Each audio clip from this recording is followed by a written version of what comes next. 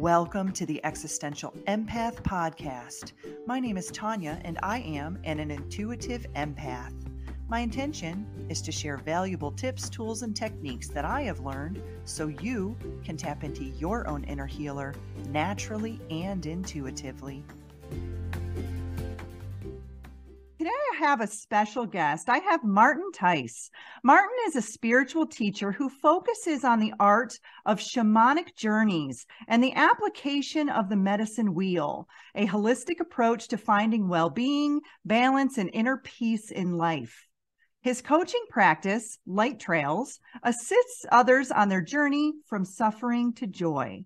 Martin helps others through presence, in combination with his shamanic education. Welcome, Martin. It's such a pleasure to have you on the show today. Thank you for being here and for inviting me. So you and we're going to dive into the world of shamanic journeying and how we connect with our spirit within. And so, Martin, you live life with purpose, and I do as well. I think this has been a journey in my own life that I have began to recognize that I was not living my life with purpose for a really long time. And so you live with a very strong set of values, and it's basically a result of all the journeys and experiences that you've had throughout your life. And so let's dive a little bit into what is a shamanic journey and how did you learn about the healing aspects? Can be so many different things, right? And it's over time in many podcast interviews, it feels to me it's important to say that most of the shamanic journeys that people might have heard about are plant-based or some kind of psychotropic where we have experiences with the aid of medicine, some kind of medicine, plant medicine. And there is a shamanic journey without that. And so I am on the latter path pretty much by using my drum. It could be done with a rattle, or you even experienced journeyers could just do that without any kind of aid, right? Because they know their way. But I'm using the drum. And what happens is people are laying down and we're doing an exercise to relax and then to really step consciously from something that is called in core shamanism non-ordinary reality, or the reality that we're actually talking about right now, that more physical reality, into a non-ordinary reality where the limits of time and space and gravity and all these things that we have in this physical experience are freed, right? Similar to a dream state. And the only difference to a dream and compared to a shamanic journey is that we're more conscious. We are depending on the depth of the journey that we're in, more or less connected to our body, and we still feel it somewhere. Sometimes we're completely somewhere else in that non-ordinary reality, and we don't really feel that body, but the connection is there. We can always return. It's kind of like an immediate exit option that we would have. If something would arise that we really feel uncomfortable with, we could always, and we know we can always go back, right? That is a big difference to once I'm on an ayahuasca trip or experience, I'm in for the whole ride, and I will have to endure in this experience until it is over, right? And so the shamanic journeys that I facilitate are more in the realm of I'm able to be a little bit more in charge, which is what appeals a lot of the people who are afraid. And we spoke about this really shortly before we joined this call here. If we have suppressed things, if we have certain things that we know kind of intuitively that we're holding a lid on, then knowing that we're in charge and that we can decide. It's not like once I open it up, it's just like I'm helpless and I'm just, I don't know, I need to take whatever is coming, right? So that as the framework. And then the shamanic journey is getting in touch with our subconscious on one level. It is the inner images that come up, the inner sensations, the feelings.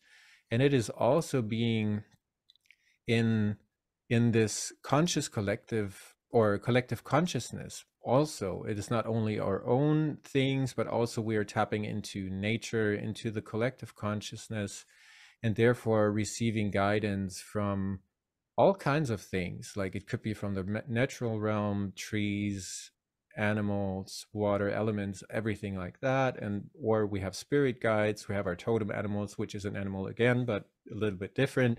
And so there are all these guides who are able to show us or give us perspective, but also answers to questions, intentions that we have. So it's really quite an adventure of discovery, you know, to be really curious and to discover this inner realm in this other kind of reality. Yeah, and it's so powerful. And I'm glad that you brought up there's different types of shamanic journeys, because I have had several guests on my show to talk about psychedelics and ayahuasca. And personally, I have not dabbled in those areas when it comes to shamanic journeying. I am like you, I use the music, the sound of the drum. And even in my quantum healing hypnosis sessions, people have said to me, I felt like I was on a shamanic journey, but I'm not even using the drum. So, Martin, let's talk about the drum. I will say the first time I went to a sound healing bath here in Washington State, and one of the practitioners had come over my body with the drum. And I'm telling you, the amount of emotions that were coming out of me, I was seeing flashbacks of myself using the drum and hearing the drum, and all of this emotion came bubbling to the surface. That after the sound bath, I asked him, could you use the drum on me a little bit more? I was feeling this very deep connection with the drum. And I know that you probably have more information about why shamans use the drum and what does that represent in the shamanic journey. Yeah, that's a really good question because my teacher, when I got introduced to this, said that the drum is the canoe that we use to pass over into non-ordinary reality, and that the drum beat is the paddle. And so I we got have goosebumps. we have this sound vibration that is able, and that is the magical part about the drum or the rattle. It holds our body in this reality. It's kind of like that physical element that is kind of like giving us the connection to our body, but then on the sound waves or on that other more ethereal element of the drum beat and of the drum, our souls or that part of us that journeys somewhere else is elevated or just kind of like floating with that canoe to these other places, right? So that is what I think is one part of this. And then the other part is I feel the drum is such a old way for, like, when I feel like the drum and the fire are probably things that go all the way back in human history, in human experience, right? And so um, I used to play the West African drum when I was younger, and when all the people are sitting around the fire drumming the drum, and people are dancing in front of the fire, oftentimes children would be on the backs of their mothers or fathers, or maybe they would be still in the belly.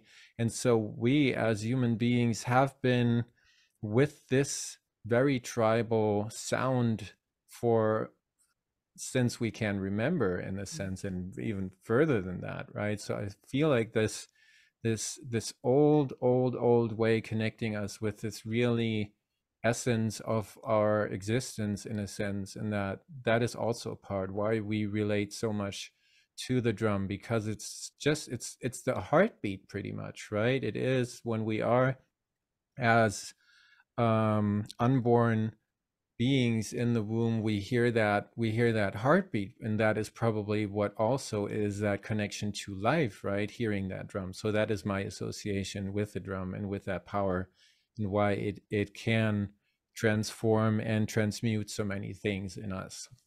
Yeah, it's so powerful. And, I've even been on hikes before where my clairaudience is very powerful. I can hear through realms very easily, and I'll hear that drum out in the middle of the woods, and I'm like, why am I hearing a drum, and so it's so powerful. And I know too, I've got some friends who have actually created their own drums, and I know that that's even more powerful because you're consciously connecting with each of the materials with the drum. I think he had an elk hide drum, and I noticed that different hides on the drum actually had different tones and different sounds. Do you know anything about that? I don't, but it makes total sense to me that the medicine, if we talk about animal skins, the medicine of the animal that is used, it has a different frequency, has a different vibration, right? And so it is that power that, I mean, in the best sense, we as builders for these drums would kind of like hear what is the drum, what does it want to be, if that makes any sense, right? And then to ask an animal to receive the skin so that we can use it, right? And to be really conscious about everything that we use in the building process, if it's wood or leather, how you bind it in the back together, all these ingredients, you're really like, that would be my best sense of building a drum, and really asking for permission, receiving these gifts and building that instrument that is helping other people to really connect with that energy, right? And Yeah.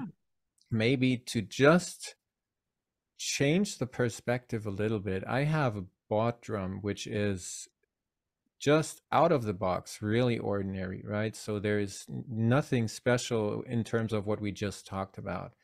Yet still, because of the energy that I bring and the journeys that I facilitate with that, and the places that drum has, that drum is so full of mana, would be the Hawaiian Uh-huh. energy word. It is so filled with all these very high energy places that this drum, even if it is out of a box or had been, it's now filled with energy, right? So it doesn't have to be that. We can inform an object and really bring that energy to everything that we work with. Just for people who might think, yeah, well, I'd love to have my own drum, but I only have access to this one. And so it doesn't matter. It matters, but it really doesn't matter, if that makes any Yeah, sense. because it's all energy, frequency, and vibration, and the intention that you put behind Yeah. it. And I didn't even know you could even. I mean, I didn't even think you could make a drum. But when he said I made my own drum, and I'm like, let me hear that, and it was an elk hide, and I'm telling you,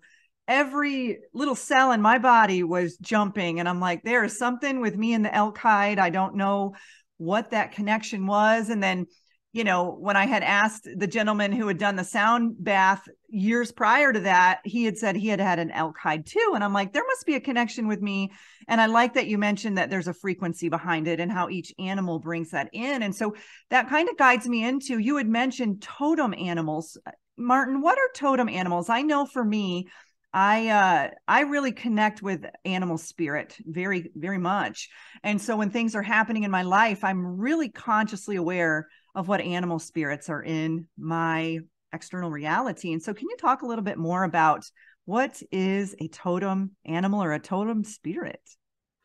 So the totem or spirit animal in essence is our potential showing up in animal form. So when we do a shamanic journey and we specifically call our totem animal for the first time, maybe this is my one of my first journeys and I'm really interested in finding my totem animal, then that is our potential showing up in animal form. And it is oftentimes, I mean, we're here in a podcast where people can probably relate to that, similar to astrological chart or something, where we can read certain things out of it and it shows us a lot, but it doesn't mean our destiny is kind of like already written, right? So similar to the totem animal, my totem animal is a leopard.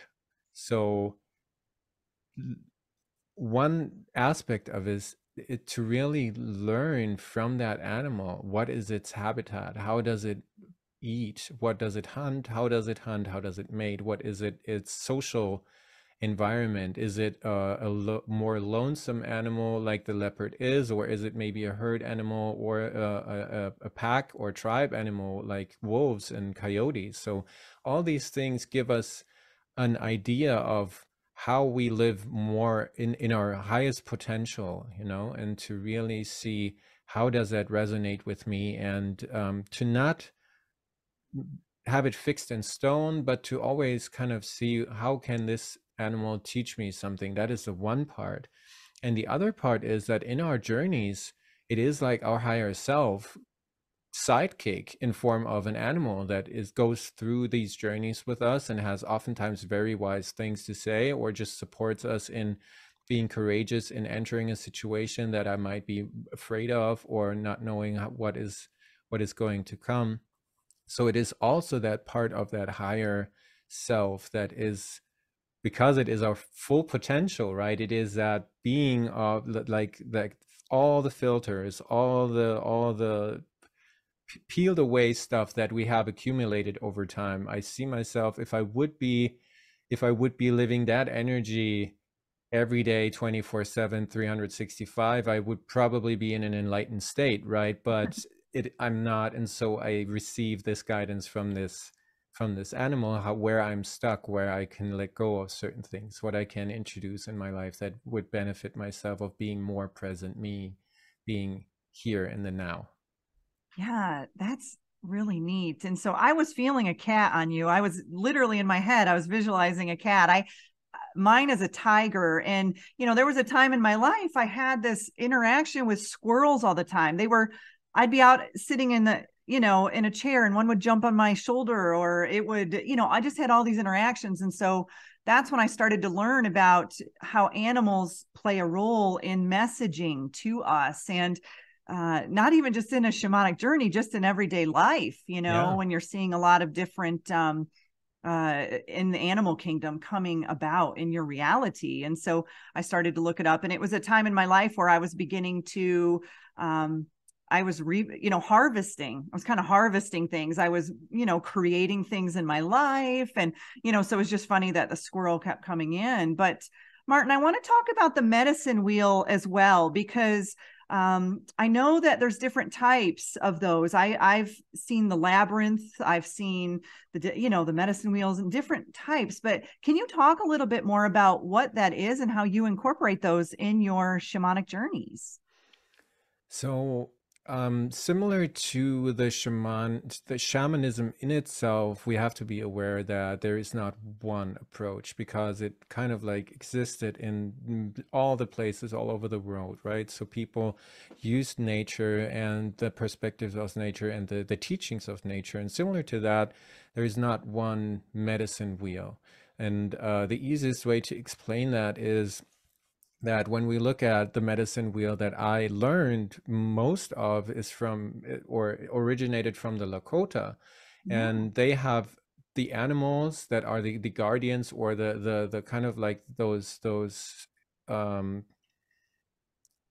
keepers of that direction, or just representants. These animals, they are distinct in the different directions, just like a compass. And just for the argument's sake, there is the eagle in the east, we have the mouse, or sometimes the coyote in the south, and we have the bear in the west, and the bison in the north.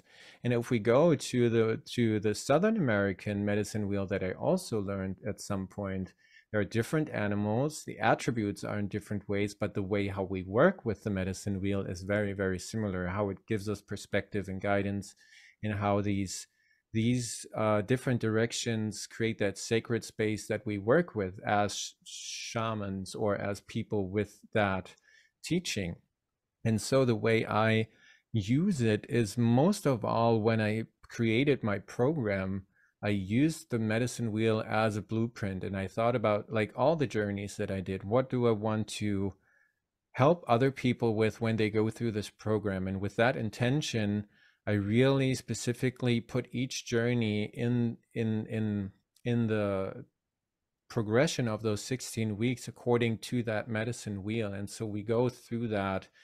And I know that is, I was thinking about if I should ask you to omit that question, because because I feel I feel in these conversations, the medicine wheel is quite simple, but it's very, very sophisticated. And in order to give it the right amount of context, we would probably have to talk very much, or I would have to talk about that a long time, because this is still, after more than 10 years of learning and training with it, I still feel I'm just scratching the surface, right? Yeah, as But we're it is, evolving with our knowledge. yeah. And so it's basically the wheel of life, or a way how we go through circles. We go through a spiral, in a sense. We, in the teachings from the Lakota, we start in the east. That is where we begin. And so we go through the medicine wheel in a clockwise motion.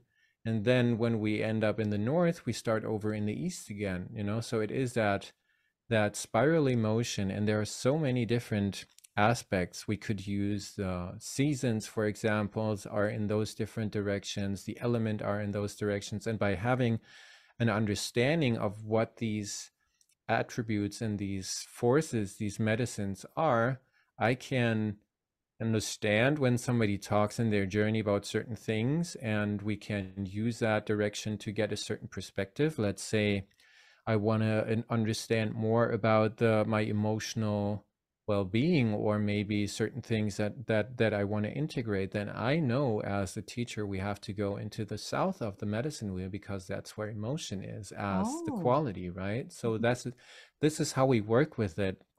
And basically, it's really a very sophisticated system that helps us to orient us, just almost like a compass. So that comparison between north, east, south, and west is really, um, yeah, it's kind of like fitting, because it helps us to find orientation, right? Yeah, yeah, and the medicine wheel dates back. It dates yeah, really far back, right? And so, I live in North Idaho in Eastern Washington, and so there is, I don't know about you, but I'm a big Sasquatch believer, and I've had my own experiences. And we had an experience where we had actually cleared this woman's land. She was having a lot of activity on her land that she couldn't explain. And so I went out with a lot of different sound modalities, drums and sound bowls and, different things. We cleared the land. And the next day, I'm not even kidding you, Martin, a medicine wheel appeared in her backyard. And so we were like, where did this come? Where did this come from? But it was a method of communication, is what we were picking up on. It was the beings of the land, the energy that was going on in this particular area where she lived. And after that, it started to really calm. And one of my friends who was there, she's Lakota. And she said, this is powerful. That just even the fact that a medicine wheel appeared, in the backyard, there's some sort of we healed the land, there was a healing that took place. And so it was really emotional. It was very powerful to know that we were communicating, and like shamanism, you're communicating through different dimensions, you're communicating in different frequencies and in different realms, so to speak, vibrations. And so that's what was happening when we were clearing the land. And so it was powerful. And the way they had made it with different elements of the land, and it was so obvious. It wasn't like, oh, this just magically, that, oh, someone made this or whatever. It just was so perfect the way that it was created. And I know, you said you were a little hesitant to talk about the medicine wheel. And I think just us as a civilization, we go deeper and deeper through our journey, right? And so what you and I may understand today, in a week from now, we may understand it differently. And I always say that my belief systems are changing all the time. And especially when I'm doing this podcast, because I'm meeting guests like you that are just expanding my consciousness more and more. And I'm like, wow, I've already changed, what I believe. And so I just visualize that medicine wheel as a spiral, and you just keep going deeper and deeper into your understanding of life. yeah. And thank you for elaborating on that, because the element of the physical medicine wheel I didn't even talk about, right? I just talked about that metaphysical, but Uh-huh. absolutely, when we do some kind, like, always, for me, if I go to a certain place, or if I align myself, that is also what we do with the medicine wheel. If we lay it in nature, we have these cornerstones, or we put these big stones in the four directions. And then if you're really intent on creating a medicine wheel, you also fill the whole circle, and then maybe you have lines to the center of the circle.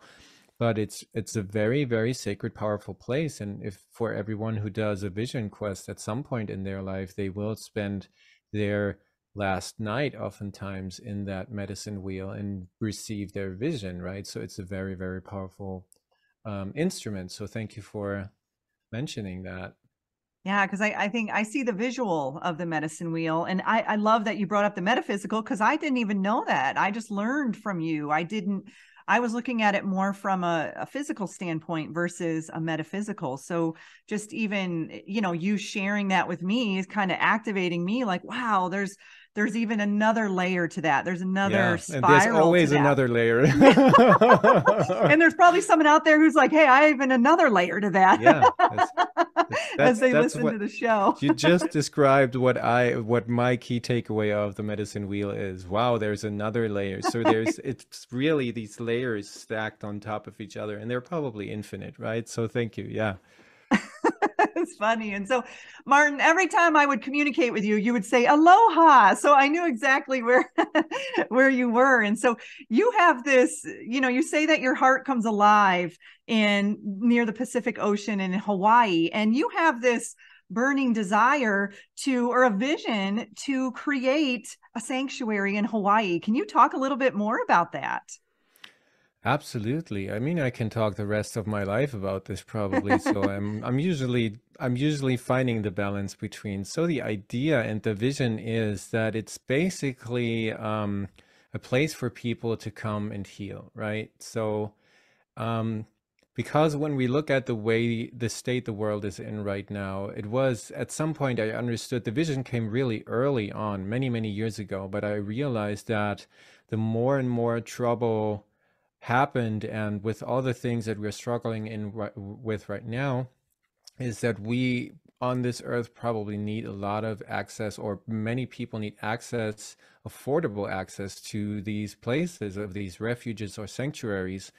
And so the idea is to create a network of pretty much open source sanctuaries, where it is we all are intent, we have that vision to create these healing places in the world, and not only to heal the humans but also to heal the earth with that, and to do it in a way where we share the knowledge, where it's not a franchise model where I'm building a sanctuary for with very distinct expensive retreats, but really to have it show up in a way where people can afford it, right? And to have it in a network where if somebody else feels like, well, Hawaii is nice, but my place of calling would be Portugal, or it would be in Sedona. Thailand, whatever, Mhm. whatever, it's somewhere in the world. And to say, well, I have this calling to build this, like, somewhere in the world. And it is probably similar to the Vipassana movement, right? Where people can go and join and do the meditation and do the course, and then they can donate afterwards. And if they don't have any money, that's also fine. So my because Hawaii is just that place where I just love to be. And you mentioned the ocean. It is, I've always been near the ocean as a kid in a vacation, and I love the ocean. But I think since I keep going back to Hawaii, I really realized how powerful this ocean and the element of water and the healing aspects and the teacher aspects of water and the ocean are. That is basically where we all come from, and to really be in that element more and more. And yeah, so it is really something that calls me, and it feels like a big project, to be honest. And I try to be really careful with these words, with these kind of like, it's difficult, it's big, it's going Yeah, to because it take limits you, forever. right? Yeah, but it feels like I know the property, and I've known it since I drove by, and it's in Kona on the Big Island, or Hawaii Island. And I drove by for the first time, and something rattled me. I didn't realize it at the time, but this property is still there in this way. It's sold. It's probably been sold more than once, but it's still there. And so I feel like it's just waiting, you know, it's just ready. And so that is what's calling me in that sanctuary. That's a beautiful vision. And, just stating to yourself, I attract the right people at the right time. You will not have to do all of that on your own. You will Absolutely. have all of perfect divine alignment. Everybody's just going to show up easily and effortlessly, and it's all going to take place. And, from an energetic standpoint, Hawaii is the heart chakra of the earth. And I recognized this recently. I've had several friends who have gone to Hawaii and they've come back and they're like, Tanya, I'm suffering with grief. I have so much grief going on. I'm like, it's Hawaii. You are healing all aspects of your heart. And I do feel, based off of where you need healing, you will be guided. The earth will guide Yeah. you. She will say, hey, I need you out here. Like, I lived in Florida for 20 years and I knew deep down in my soul I needed to move to the Pacific Northwest. I didn't really know why. And I didn't even know where. I just knew I was being really strongly guided. And so that's what landed me here in Eastern Washington, Northern Idaho.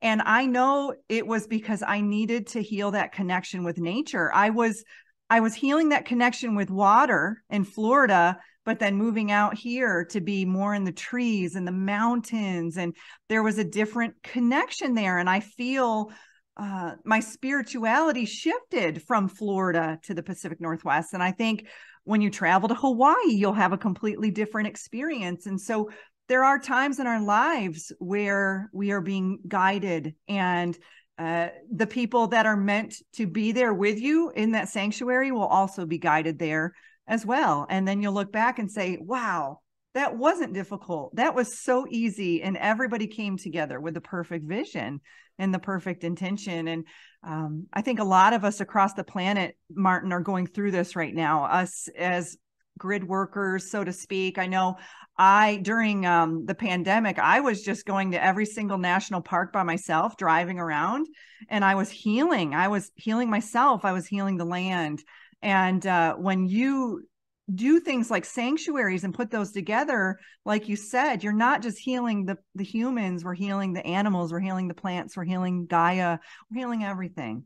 And I think it's beautiful what you're doing. And thank you for coming on the show. I think this has been such a beautiful energy that you're bringing through, for the show. And I love nature. I love nature. And I love, for me, naturally being kind of pulled towards shamanism was very, kind of normal for me. Cause I'm like, I've probably done this many lives before. And that drum was just waking me up and saying, hey, you remember me? Yeah. Yeah. It And was similar when I went to a retreat here and I saw one of the crystal skulls. There's only 13 crystal skulls, and one of the handlers of it, I had seen it and it had immediately communicated with me, and I had this emotion come over me and it felt similar to the drum. I was like, there's something with, all of these little pieces of the puzzle are coming together. And I know mine probably has to do with Lemuria and it dates all the way back, and so that could be why many of us are being guided to the coast, as well. We're feeling that pull towards, where we used to be. absolutely. And just to maybe to affirm that and add something to that, I feel like I'm home when I'm in Hawaii, really. And it makes no sense. Everybody just who has never been there doesn't understand it at all. And those who know it kind of understand it a little bit. But this is just so hard to explain and put in words. It's just the feeling, right? It's just like, oh my God, I'm home, you know? Yeah. So, and the energy that you mentioned is really challenging, like really. And it's not like I'm getting used to that. Every time when I get there, it's really like that. And each island has its different qualities, right? So the Big Island or Hawaii Island is that volcanic root chakra place that is really bringing up all that. "Ugh, I don't Yeah. want to deal with this, Density. right? So it is really interesting to see what happens with me and what happens with the resistances, and that it's in one way very gentle, how these resistances get dissolved, but in the other way, it's really no BS. There's no way you have to, like, I have to deal with this Got to because I move have no through it. other way. It's just like rising, rising, rising. And if I try to resist, it just gets worse and worse. Just like as you had to throw up, probably at some Yeah. point you just surrender and say, well, okay, I don't want to do it, but I have to, so that I've is, heard that either Hawaii sucks you in and you stay, or it spits you out. It's one or yeah. the other, and it's based off of your frequency. Really, I do feel that, and there's been times in my life I've been guided to Hawaii, but I'm not sure I'm ready. I'm not sure I'm ready to experience that yet. I think I'm working on some things to move through that, and I know when Hawaii's calling me, there'll be no stopping me. It'll be really calling me in, very similar to how the Pacific Northwest was. Really, I couldn't shake it. It was nonstop in my dreams. It was on movies. It was showing up in Mm-hmm. my external reality. I'm like, Mm-hmm. okay, universe, I hear you. I'm supposed Yeah. to make this move. And so it'll be a matter of time. But I know when Hawaii calls me, I'll be coming, but That's the I'll be way it is. prepared. Yeah. Well, Martin, this has been wonderful. How can people learn more about you? How can they connect with you? And what types of services do you provide? So Light Trails CO, lighttrails.co is my website. That is the best way to connect with me. And I'm doing currently, and I will be doing a webinar series starting in June. So this is probably more likely to be heard around that time, where we do the elements. So we're visiting elements in the 4 directions of the medicine wheel, each element per week. And that is something that is free. Everybody can join who's interested in that. And other than that, just sending me a message or connecting in another way through maybe LinkedIn or social media. I'm not too keen on social media, so that's why I said lighttrails.co is the best way to do it. And other services, I have my one-on-one life program that I just mentioned, where we go through 16 weeks. It's a group program or a one-on-one, whatever people prefer. And And other is than that remote? That's online? that's online, yeah. So Great. I've really, it was a discovery process and a really like a trial and error, but I was really surprised that this way opened up, right? So I thought I have to do this local, but then at some point I realized we can really do this. And so I'm working mostly online, also due to the fact that I'm moving. And I'm intent on moving between Hawaii, Norway, and Germany. So it was important for Ooh, me to do that, And so other than that, the free workshop, my coaching services that I offer, that's pretty much it so far. that's great. And so, the neat thing about energy, it's like a Bluetooth, it's like a Wi-Fi, right? So Yeah. if you're located in Hawaii or Norway or Germany, you're sending a frequency to the people that you're working with. And I've got to say, Norway, I visited Norway about 5 or 6 years ago, and it was calling me home. I was like, I'm 5'11", not to mention I felt very normal there. I felt very, because in Florida, I was very tall. I was taller than the average person, where when I went to Norway, I kind of felt short. And I'm like, gosh, I felt just the land itself, the people, the trolls, like everything. I Mm-hmm. was like, all Mm-hmm. of these elementals, everything was just calling my name. And so I know I'll be planning a trip back to Norway, and even Germany for that matter. My friend's in Germany right now, and she's sending me these beautiful pictures. And I'm like, ooh, I've got to go back to Germany. So, Martin, it doesn't matter where you are, you're sending an amazing frequency out to all of the people, that you're working with, and they'll feel that, that's Yeah. palpable. Thank you. Well, great. Well, thank you so much for coming on the show. This was wonderful, and for sharing all of your knowledge about the shamanic journey. Yeah. Thank you for having me. Aloha. You deserve to navigate your life in alignment with health, happiness, and abundance.